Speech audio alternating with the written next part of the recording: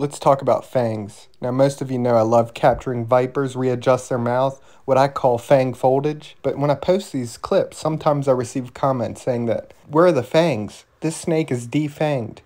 Now, I know I receive these because these people don't know that the fang is covered by a membrane sheath. So if the fang's not poking out from beneath, they think it's defanged. My thoughts are wait till they see an elapid like a cobra's fangs.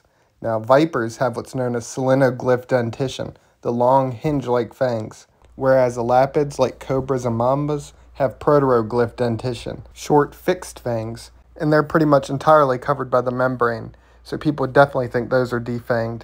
But the truth is, fangs are constantly being replaced. This is how snakes get their venom into prey. It's how they capture food. So there's always replacements ready to go.